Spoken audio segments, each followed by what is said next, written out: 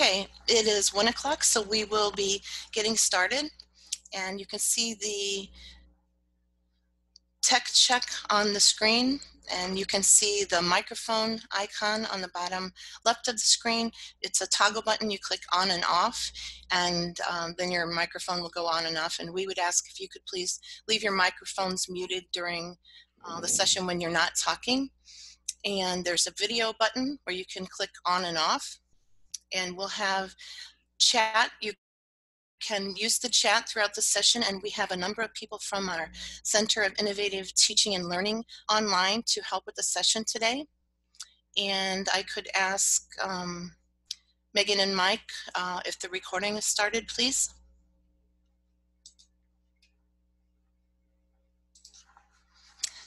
Yeah, we're recording. Okay, thank you. Welcome to the Spring 2021 Teaching Effectiveness Institute, Creating Communities of Hope. We're so excited to have you all online today. We have a great group from disciplines across NIU and from every college, and we're so excited that each of you have taken time during this very busy meetings week and prep for your spring semester to join us today for our annual biannual Teaching Effectiveness Institute. My name is Yvonne Johnson, and I'm the Multimodal Teaching Coordinator in the Center for Innovative Teaching and Learning, and I will be the moderator for the session today.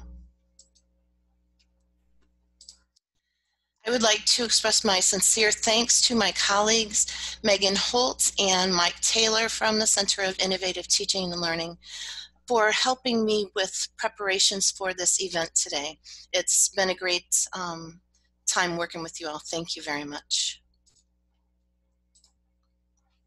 A quick overview of the session. We will have introductory remarks from our provost, Dr. Beth Ingram.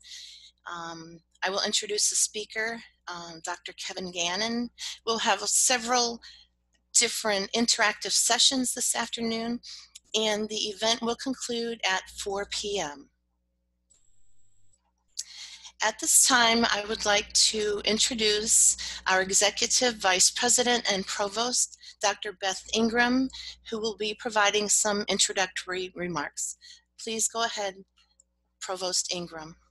Thank you, Yvonne, and thank you to all the organizers for the session today. I know it takes a lot of work to pull something like this together, and I appreciate those efforts. It's my pleasure to welcome you to the Spring Teaching Effectiveness Institute. It's great to see faculty from across the colleges and across the disciplines coming together to share information and learn from each other. I wanted to join you briefly to express my sincere gratitude for your efforts over the last year, which were nothing short of amazing. We've concluded not just one, but two extraordinary, challenging semesters. But throughout that disruption, your patience, kindness, and collegiality have been a constant source of inspiration to me. Many of you have found incredibly innovative solutions to teaching remotely, and I know that many of you are anxious to get back into the classroom face-to-face with our students. And I know that you're committed to our students, and I can count on you to create high-quality learning experiences for them. And your participation in this is evidence of that. You'll engage them, challenge them, transform them, whatever form your classroom takes. I think the topic for this year's Institute is especially welcome, creating communities of hope. I don't know, most of you probably don't know this, but I taught statistics for many, many years. And I always thought of the first day of class as one that was full of hopes. My hope that the semester would go well, that I would engender in my students the same love for data that I had always had. And for my students, I'm sure it was a hope that statistics would not be quite as difficult as all their friends said it would be. I think that part of creating a community within a classroom is adopting the right paradigm in the relationship between the instructor and the student, moving from sage on the stage to guide on the side, as the saying goes. And I certainly think that a better community was engendered in my classrooms when students, later in my career, and I became more comfortable and adept at letting the students take control of their own learning. I'm grateful that Dr. Kevin Gannon is here to give us his perspective on how to create communities in our classrooms. And in preparing these remarks, I read several of his blogs. And I wanted to share one quote from one of his blogs, which was tagged active learning, but it was actually a blog on banning the ban on technology in classrooms.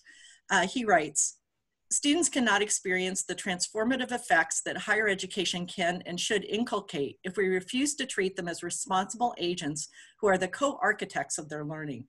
If we approach teaching as an assertion of power, an imposition of our will, then we fail our students. Only if we invite our students to actively participate in the collective scholarly enterprise that is their collegiate education will we succeed." And to me, inviting students into the community of scholars also invites them into the community of hope. Thank you for giving me a few minutes to reflect on my own teaching experience, a few minutes to thank you for the efforts that you've made over the last year, to wish you the best as we start on a new semester, to hope that in the fall we get back to the kinds of experiences that we want for both ourselves and for our students. And I wish you the best, and I know this will be an engaging afternoon full of great activities. Thank you very much. Thank you, Provost Ingram, for sharing your insights. We appreciate it.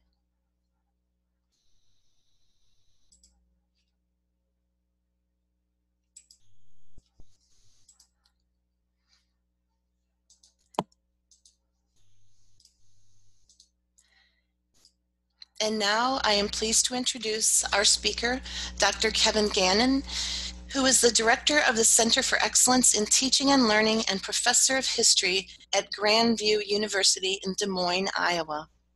He's the author of Radical Hope, a Teaching Manifesto, published in April 2020, as part of the Teaching and Learning in Higher Education series from West Virginia University Press.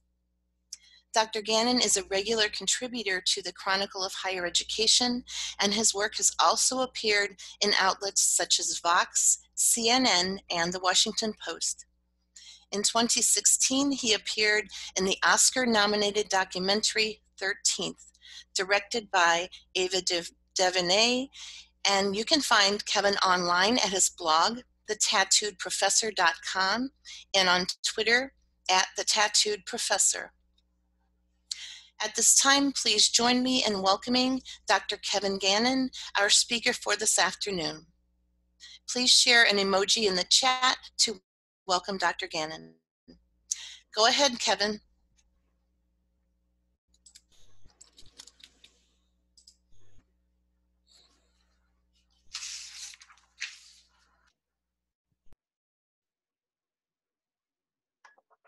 I'll try that after unmuting my microphone. Good afternoon, and thank you so much for having me here.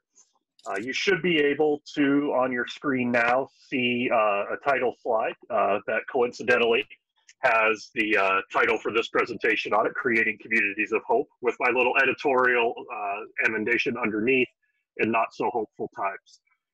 So if you don't see that, throw a message in the chat and let me know, but I'm going to assume that this awkward transition to Zoom screen sharing has worked. So things got interesting in the 24 hours since I had put some of the final touches on my remarks and some of the images that I wanted to share with everyone today. I am a historian by training, a historian actually of race and racism and radical political movements in US history. So yesterday was kind of a thing, and I want to acknowledge right up front that we're doing faculty development work, but we're doing it in a context where many of us are still trying to process everything that's been occurring and continues to occur, whether it's politically, culturally, socially. Oh, by the way, there's a global pandemic that's still occurring. And I'm going to be honest, it feels a little weird. Actually, it feels a lot weird to be doing kind of a faculty development workshop as all of these things have, unfolded and continue to unfold in the background. On Twitter yesterday, a friend of mine who is a new faculty member tweeted something out, said, do we still have to do faculty development work when there's a coup going on? Because our new faculty manual doesn't say anything about that. And so I sort of chuckled. But I think, much as our students are as well, We are navigating uncharted waters in so many ways. We've been doing that since March, and it's okay if you don't feel like you have the bandwidth to really be doing a lot of this kind of intense pedagogical reflection and work. It's okay to feel depleted. I think many of us are there. And so what I invite you to do, and I'm going to move on from this picture, is engage and participate today in ways that work best for you. If you don't have the bandwidth and are just sort of here to sort of active or passively just see things and get some ideas and don't have the energy or bandwidth to do anything more than that, that is absolutely fine. Your presence here is enough. I am going to provide all the materials I used today to Yvonne and via web links, so folks will have access to any of the materials I use, as well as the stuff that I link in the slides. So I invite you to be here today in the way that works best for you. And I want to acknowledge the fact that that's going to look different for each one of us, and that a lot of us are sort of trying to manage a number of different things cognitively and emotionally at this time. You have a spring semester coming up at my institution here at Grandview University in Des Moines. We started our spring semester on Monday. So I feel, a bit like one of those circus performers trying to balance plates and cups and all sorts of spinning objects everywhere. And I'm not quite sure if I'm going to be able to keep all of them up in the air. So with that said, again, I'm glad you're here. I'm honored to be invited to spend some time with you this afternoon to think about teaching and learning, to think about our calling, our sense of vocation, and what it is that we do and why we do it, and why we do it and care so much about it, even in times as just weird and confusing and complex as the ones we're in. So to get us thinking a little bit about what we're looking forward to in the spring, I would like for you in the chat box in Zoom, if you could, I'm gonna ask for a little bit of word association here. And what I'd love for you to be able to do is first in the chat box, if I can get my cursor to the right place, if you could just put, a word or a phrase or something like that that answers this question. What gives you the most anxiety when you think about our upcoming semester? And I'll let you know, I wrote this question and thought about this yesterday morning, realizing that answers to that might be a little bit different given the intervening events.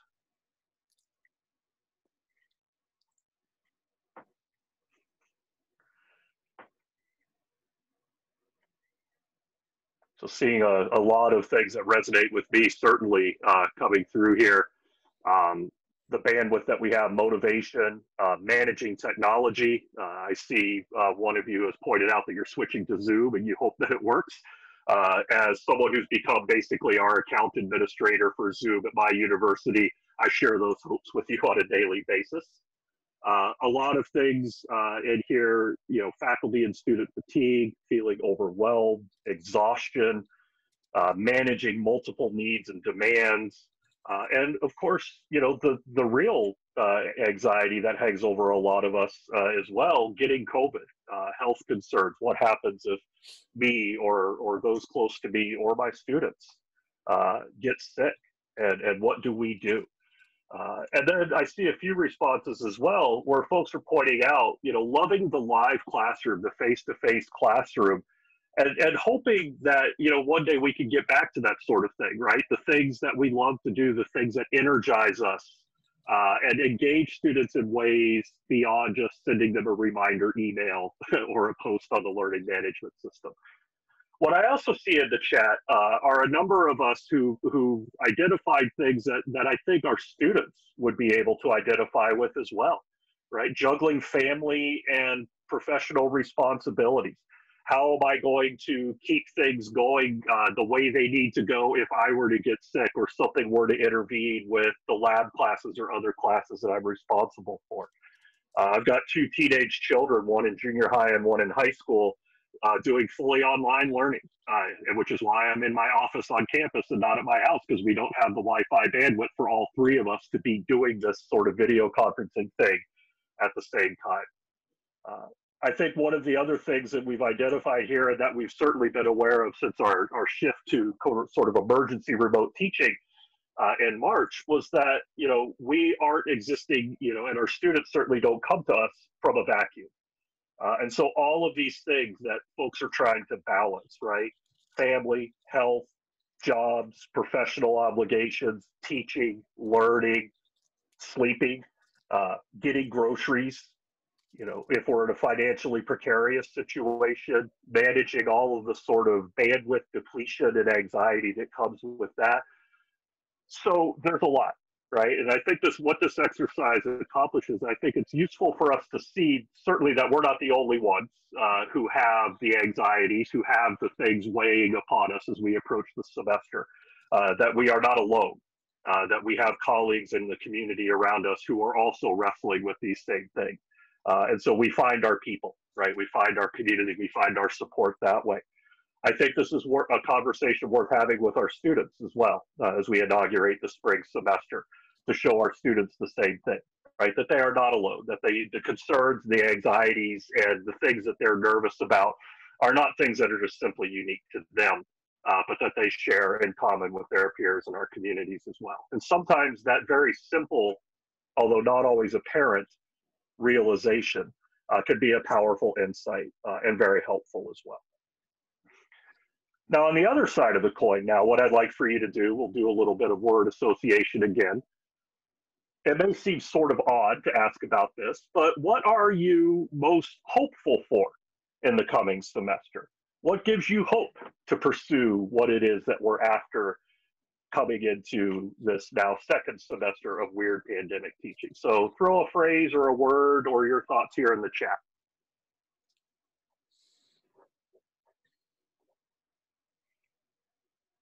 Seeing a few vaccines, yes, right?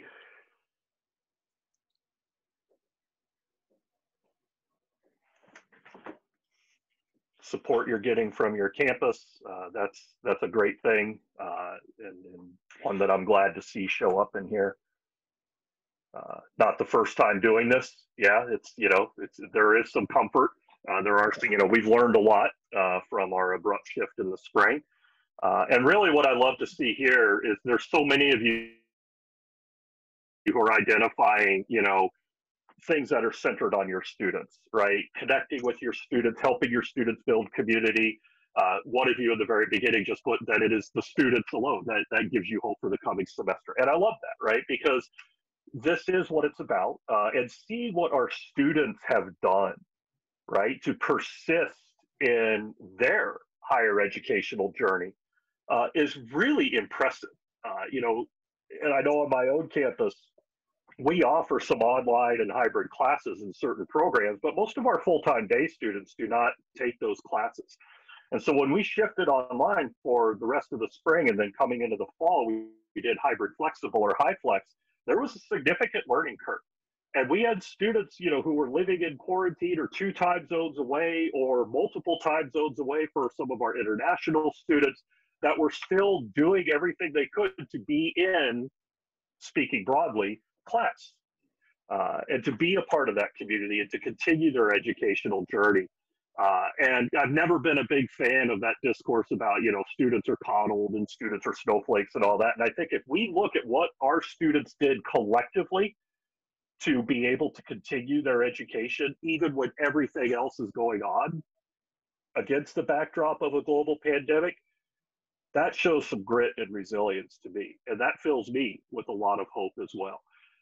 Because I think what we do see is, there wouldn't have been that sort of grit and persistence if there wasn't a feeling from our students that this was essential and that this was worth it. And who makes it essential? And who makes it feel like it's worth it? The people that our students are in contact with in their academic journeys most often. And that's you in the classroom as their instructor, as their mentor, as their advocate, as their support, as their friend, as their cheerleader, whatever role that might look like in the various shifting contexts of our educational journey during COVID. So there's a lot to look at and feel hopeful about, which may seem a little counterintuitive. I published a book with hope in the title. The release date was April 1st, right as COVID was closing everything down. And ever since then, I've had people ask, so, what's your book about? And I'll be like, hope, so it may seem sort of weird and counterintuitive, but what I'd like to suggest is that approaching hope as a practice, as an ethic, as a pedagogical philosophy can do a lot to help us sustain the kind of work that it is that we're doing. And doing so, as I just saw pointed out in the chat here, the locus of control is external to us. That's a great way to put it, right? That, we might feel adrift and unmoored. So how might we approach the work that we're doing, especially for this spring, with an ethic of hope? What does that look like? What does it look like when COVID refuses to go away right now? This was the weekend before our spring semester started. My state has, shall we say, not dealt very well with this public health concern. Turns out magical thinking is not a strategy. So this is the backdrop for yet another semester that we have, where everyone's anxiety level seems to be pinned to these numbers, which are once again consistently rising.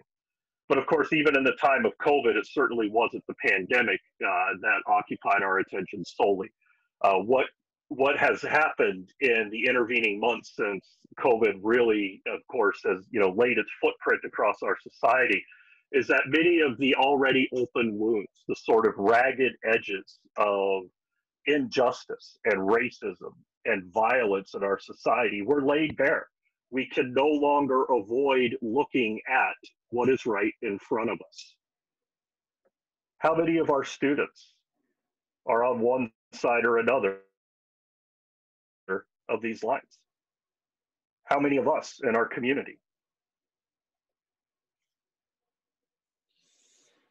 In Charlottesville, the Unite the Right March several years ago, this was the famous photo that came out of that. And this is a photograph that stays with me. This person in the foreground or at the time of the photo, was a college student, and he was a history major. And there was an interview with him where he described how what he was learning in history reinforced his views about the destiny of the white race, as it were, in an ethno-nationalist state. And as a historian who studies race and racism, is it possible and should it be possible for someone to journey through higher education in an academic program like us and have that journey give them what they think are the materials to do this, to carry a torch through Charlottesville, Virginia, in support of an ethno-nationalist state? How do we have hope with all of this suffusing the nooks and crannies of our public discourse and the very air in which it seems like we and our students are trying to breathe? So when I talk about hope, then, I think it's important for me to point out that there are a few things that I am not going to do. And I want to be very clear about that. I'm not going to be a cheerleader. Sometimes we use the term hope like, I have hope in the future, like a Hallmark card slogan, right? And that sort of airy declaration doesn't have any substance to it. If we just say, yes, the future will get better because I have hope, what are we doing there? Are we abdicating our own role and our own responsibility in bringing that future about by sort of offloading that into a vague statement that just because time passes, things will get better? Is that what we're about? I don't think that that's a very fruitful direction for us. And it certainly isn't what I mean when I talk about a practice of hope or building communities of hope in higher education. So I'm not just simply going to be a cheerleader. I'm not going to spout, vague inspirational phrases at you and pretend like it's professional development or meaningful interaction. I am also not going to, have a program of 5 classroom techniques that will solve all of your problems. I am not going to promise universal solutions, and nothing that I say here today is going to have applicability across 100% of teaching and learning contexts. The only person who can promise something to fix all the problems you have is Phil Swift here with his Flex Seal family of products. I am not Phil Swift. I cannot fix everything. We cannot fix everything all at once. And we need to, I think, keep that in mind. But I'm not going to be a doomsayer either. You know, things are tough, you know, and honestly reckoning with that is important. We can't move towards a better future without an honest confrontation with our present.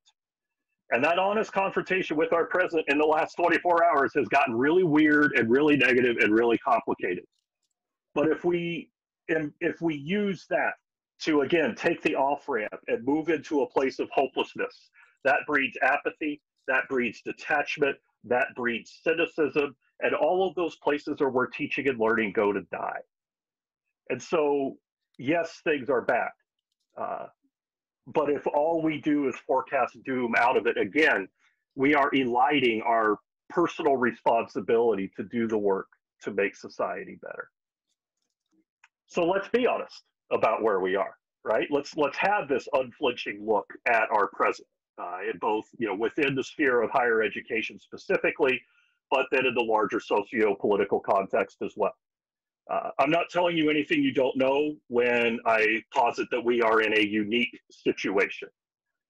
As a historian, you know, my sarcastic rejoinder to myself would be every situation is unique. That's why it's called history, right? You know, change is the only constant.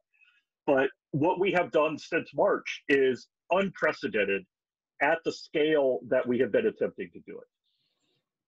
And we need to acknowledge that. That is hard work. That has been heavy lifting, and it has depleted a lot of our reserves and our bandwidth. I think we have also learned that fully online or even hybrid flexible or high flex teaching may not be the optimal answer for every teaching and learning situation. At my institution, a small liberal arts college, we are really struggling with how do you replicate the upper level seminar experience, the classic everyone dissecting a text around a small seminar table. How do you optimize that for a class where some people are attending in person and some people are Zooming in via video conferencing? How does that look? It's certainly not the optimal choice, right? And we have to, you know, we have to acknowledge that there is no one size fits all solution. And on most days, for the most part, neither we or our students are fully okay. And again, it's okay, you know, to not be okay. And if we try as educators ourselves to always put on that front that everything is great, our students see through that, we can't sustain it, and it depletes us. You know, as the old saying goes, you can't pour from an empty cup. I think as well, it's really important for us to focus on the fact that sometimes, and the times we're in have some of those occasions, there aren't any great options, right? One of the things that I was really struck by in March as we moved to this sort of emergency remote teaching was there was almost this sense in some of our campus planning groups and administrative work groups that, you know, if we thought hard enough, we could come up with the solution that would answer all the problems we have about having to shift to online learning, that there was something out there, right? And if we innovated or discussed or got out of the box willingly enough or hard enough, that we would find that perfect kind of silver bullet option. But sometimes that option, in fact, a lot of times that option ain't there. And so I think it's worth thinking about if there aren't any great or perfect options, sometimes we have to be okay with the one that's the least worst. Now, that doesn't sound very inspiring. It's certainly not something that marketers or administrators would put in our institutional or strategic language, right? Woo, come to our university because we are the least worst. But again, being honest about where we are, the least worst option is still better than the worst option. And so if that's what we need to be about, I'm okay with that. In the times that we're in as well, none of us know completely what we're doing. I am an experienced online instructor. I've done research and writing and consulting on teaching online, even, you know, well before COVID times. I still feel lost half the time of, you know, the classes that I'm teaching, whether it's in a fully online or a hybrid flexible format. A lot of this is new to me, and I am trying to learn in the same breath as where I'm responsible for helping my faculty colleagues learn some of these things as well. And so we have to start from that place of kind of what Amy Collier calls not yetness. We aren't there yet. Neither are our students. And so if we embrace that not yetness and realize that we are, you know, at points on a continuum, then we're going to be able to have the capacity to do the things that we need to be doing. And then finally, right now, things are just kind of crappy for a lot of folks, whether they have a relative who's sick, or if they're sick, or if they're facing the loss of a job. if our students are significant income earners for their own family situation, all of these things are weighing upon our students in the ways that they weigh upon us and our family members as well. And so as we think about the learning spaces, the teaching and learning spaces that we are creating for our students this spring, we need to make room for the fact that not everybody's going to have their best selves with them all the time, and sometimes not even some of the time. Other than that, everything's great. So if you've seen the Lego movie, I guarantee you, you now have this song running through your head. So you are welcome for that earworm. But again, you know, there's a difference between being cynical, I think, and being honest about where we are. And if we want to have any hope of having a practice that brings about a better status quo, that brings about the type of meaningful change that we see higher education can do, we need to be unflinchingly honest about our present and what our options are within it. And so what are the lessons then that we get from this spring shift to emergency remote teaching? What are those lessons? What can we no longer ignore about our students and our students' learning? So we have, you know, a lot. I've heard a lot of rhetoric about, you know, whether it's in higher ed or just socially in general, like, wow, we can't run from this fact anymore, right? And I think COVID has laid bare some of the things that we do, kind of at least on an intellectual level, but maybe not on the personal or visceral level that we do now. So once again, I'm going to invite you to use this chat window here, because we are going to save the chat log from this presentation. And what I'm interested in are, what are the things that you feel like you can no longer ignore? Not to say that you were ignoring it before, but what has now stood out in maybe more urgent or kind of fresh relief for you since our shift to kind of pandemic instruction in March? What are some of the truths that you think need to be front and center for us?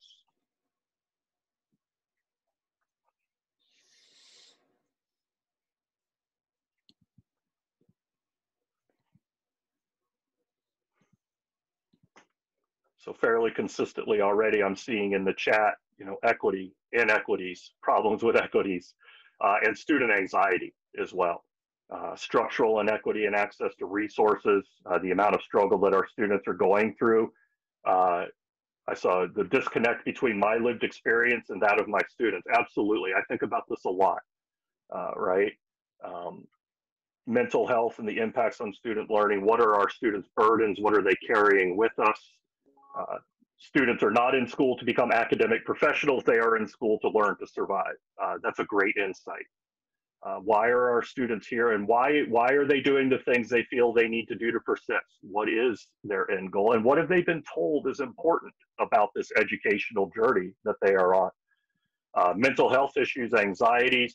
We knew, you know, the research was showing us even before COVID that student mental health was one of the most rapidly expanding areas of concern, not just for student life professionals, but for higher education in general.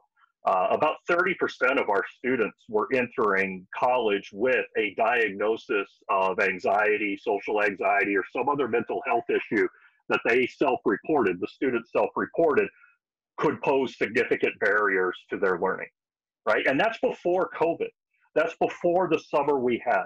That's before everything that has unfolded this fall and into early 2021, right? That is not going to go away. The students who are in high school now, you know, I think of my daughter as a high school sophomore. You know, what happens as a result of this? You know, students who are coming of age in an intellectual sense, students who are intellectually maturing, students who are beginning this journey in higher education or contemplating doing that very soon. Think about, from that student's perspective, how many institutions have failed them as they have been coming of age intellectually. What are the effects of that? This is going to be a set of questions that are with us for a really long time. And as you've identified here in the chat, you know this, right? I'm not telling you anything that you're unaware of, but the scale and scope of the work that we are going to need to be about in terms of creating community, in terms of creating spaces where meaningful, challenging learning can occur, but do so in ways that acknowledge our students' humanity and everything that comes with that. As Therese puts here in the chat, empathy is more important than ever. Absolutely. Absolutely. And education, certainly higher education at its best, helps provide our students a set of tools with which they can develop the capacity for empathy, for seeing things from the other's perspective and understanding all of the impacts that that has. So the work that we are about is crucial. And so the second part of this question that I've shared up on the screen here with you, I think is a really important one. Now that we have this knowledge, or that we've seen this knowledge kind of re-emphasized or reaffirmed for us, what are we going to do with it? What are we going to do about that? And I'm going to invite you to hold on to some thoughts about that question, because we're going to come back to it a little bit later on in the afternoon in terms of what are we going to do with the knowledge, with the experience, with the perspective that we have gained since March. So that was a really long introduction focusing on a lot of really negative sort of things to start a discussion about hope, right? And so you're probably thinking to yourself, this was called Communities of Hope. We've been going for a while now, and all we're talking about is everything that sucks. So, I want my money back, right? This is where I think we need to really think about what it means when we say we want to build a practice sustained in hope and build communities of hope in higher education. Rebecca Solnit's wonderful essay that she wrote back in late 2004, early 2005, I think, called Hope in the Dark. If you haven't read it, I highly recommend it. I go back to it often. And I think what Solnit talks about when she talks about the idea of hope and acting from a place of hope is a way for us to conceive of this that is a really important and really, I think, essential way for us to frame our practice. Hope is not a lottery ticket, Solnit says, that you can sit on the sofa and clutch feeling lucky. Right? Hope is, in other words, not something where you can say, I have hope that the future will get better, and then just assume that it will by magic, right? Hope, she says, is an axe you break down the doors with in an emergency. It's a pretty vivid metaphor, right? The first time I read it, I got that scene from The Shining in my head where Jack Nicholson kind of axes through the hotel door or the motel door. Here's Johnny. It's, maybe that's not the way we want to do it, but right, this is a vivid metaphor, and it's done by design, right? This is an act with which we break down doors in an emergency. To hope, Solnit says, is to give yourself to the future. And most importantly, that commitment to the future is what makes the present inhabitable. So notice that when Solnit talks about hope here, she's not saying everything is great now, and so you hope to sustain that into the future. What Solnit is asking and suggesting and recommending that we do is, the worse our present conditions seem to be, the more urgent this commitment to the future becomes. Because how else does the present become inhabitable otherwise?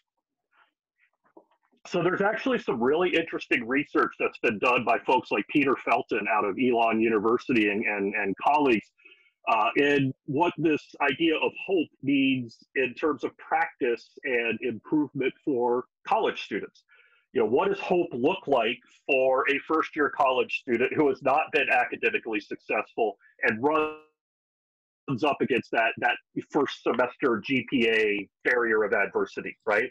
How do we instill a sense of hope in the Solnit sense for our students, right? That, we are going to commit to a better future, which is what will give meaning to our, shall we say, unpleasant present, right? So what does that look like for students? And what Felton comes up with is almost sort of a mathematical equation. For students to feel that they have a meaningful sense of hope, Felton argues, two key components need to be in place. One, they have to have a sense of agency. And so, in other words, if there's a better future out there for a particular student, that student has to understand that they have a role, perhaps the role to play in bringing about that better future. But that sense of agency alone isn't enough, isn't sufficient by itself, because we also need a sense of direction, pathways, on how to employ that agency to actually bring about that better future outcome. So in my own undergraduate experience, I think really this resonates with me, this equation resonates with me, because in my own undergraduate experience, my first semester was kind of a disaster. I had graduated high school from Fairfax County, Virginia, right outside of Washington, D.C. It's one of the wealthiest and most well-resourced school districts in the entire country. I did not come from wealth, but due to the magic of school districting, I went to a well-resourced school that did. I did well in high school and I didn't really know how I did well, but I did well enough to go to college. But I didn't have, in retrospect, I didn't have the tools or the aptitudes in my sort of intellectual or cognitive toolbox to deal with the ratcheting up now of expectations, as well as the increase in unstructured time. So I was used to doing well quite honestly, without a whole lot of effort. You know, I was kind of a juvenile delinquent punk in high school. I came to college and sort of extended that particular course of study. My first semester was the first F I'd ever gotten in my life, a D in a 4-credit calculus class, and getting kicked out of the university honors program after just one semester because of my grades. It was a reality check. I had made some bad choices, adopted some, shall we say, unproductive strategies, but I didn't see a way out. And so that initial feeling, and I remember this vividly, like, what the hell am I going to do? You know, sitting at home over that holiday break, like, I've been in college for a semester and I'm screwed. I've lost a scholarship. I've lost the honors program. I've lost some of the things I'm depending on to pay tuition. And how am I going to fix this? So I didn't know if I could. And I certainly didn't know what pathways were available to me to fix that situation. Now, ultimately, I was able to benefit from some great faculty advising and from some of my own peers who helped me find the structure that my first semester had been lacking. And it was an uneven journey after that, but ultimately I did graduate and go on to graduate school. But I vividly remember that sense of hopelessness. And so how many of our students are in that place if the fall semester, for example, was their first collegiate semester, and they're trying to navigate all the things that go along with college in this weird environment? How do they get things better? How do our students see hope? We need to create spaces where students are able to define their agency, but see the pathways that they can take towards that better outcome in the future as well. And in fact, you could even modify this equation a little bit. And so rather than hope equaling agency plus pathways, maybe hope is the product of multiplying agencies and more than one pathway. How do we get our students to a place where they can see their own agency, but where they can also identify the paths, the steps, the actions, the commitments that they need to make? And how do we support and affirm them in those actions and commitments to help them operate from a place of hope? Hope is, as Paulo Freire, the Brazilian educator and writer, put it, an ontological need. In other words, it is basic for us trying to make sense, to know, to understand the context in which we find ourselves. But in order for it to satisfy that ontological need, Freire says, hope demands an anchoring in practice. Hope is the axe with which you break down the door in an emergency. And so it's one thing to say we will create communities based on this practice, this ethic, this stance grounded in hope. But that hope has to be operationalized. The agency and pathways part have to be there. I'm a big fan of critical theory as well. And even if you're not, there's still a really vivid quote from the Italian Marxist philosopher Antonio Gramsci. The crisis, and he was talking about the crisis of the 1920s as Italy descended into fascism, consists precisely in the fact that the old is dying and the new cannot be born. And in this interregnum, Gramsci says, a great variety of morbid symptoms appear. The Eastern European Slovenian philosopher Slavoj Žižek translated this line from Gramsci a little more poetically, and I've got that here at the bottom as well. The old world is dying and the new world struggles to be born, but now is the time of monsters. And again, that language, the first blush of this you may think this seems overwrought, this seems overdramatic. But this is the time of monsters in many ways. And so how do we help our students be in this space where it appears, at least in many direct and relevant ways, that while the old world may be dying and the new world is struggling to be born, we are now in this interregnum, this time of monsters, threatening, scary, touching upon the very base of our anxieties and fears. And that can produce some really powerful impulses and behaviors and frames of reference for our students, which can make things really difficult and problematic as well. So, given that, what is a pedagogical praxis that is a blending of theory and practice rooted in hope look like? And what does a pedagogical praxis rooted in hope look like during the time of monsters? What might that be? And what might it look like in a largely online world, such as the one in which many of us are navigating now?